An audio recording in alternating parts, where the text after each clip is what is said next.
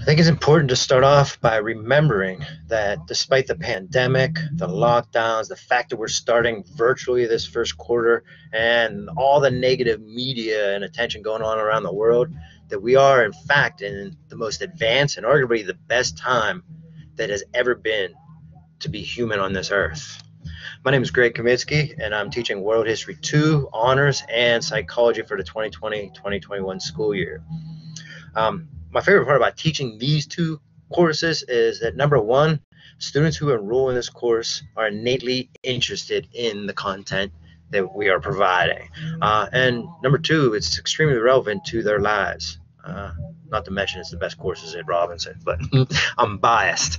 Now, having said that, parents, we have been explicitly charged in social studies across the county to explicitly address anti-racist and anti-bias curriculum and embed these standards into our curriculum. So we will look for opportunities to have your students find empathy in civilizations who have been left out of the annals of history.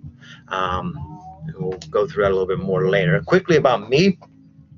I have 22 years in education. First 2 years at Atkinson Academy, where I work with students with emotional disabilities from inner city DC and PG County. After 2 years there, I came to Robinson Secondary and been here ever since. 20 years. And I've worn a couple hats in there where I was a special education teacher with English and history. I ran the autism program for a few years, and then I came back to the classroom to work with students in the honors program and develop a psychology course. I have 3 degrees. My undergrad's Bethany College, psychology, religious studies, and philosophy minors, trying to figure out the mind and how that works. I went on for my master's at Old Dominion University in education. Then I got an EDS degree at UVA just to kind of finish off my educational training. How I sharpen my saw, basically, my life is family, work, jiu-jitsu. And I sharpen my saw with